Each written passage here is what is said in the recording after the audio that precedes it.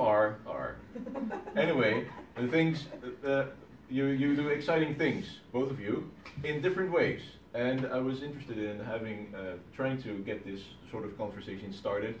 It's not a discussion, it's not a debate, it's sort of a thing that starts rolling, you don't know where it goes. At least that's how I did not plan it, because you cannot plan how a thing does not go. Anyway, I have a number of pictures, and I think you've already seen some. Yeah. And I would like to use those as a primer for the talk. So, and we're going to talk about how things and space relate to each other, to keep it very abstract. Okay, so this is who we are now. I'm the host.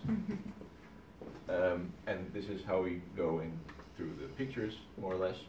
Is there some? Oh yeah, we're going to talk about space.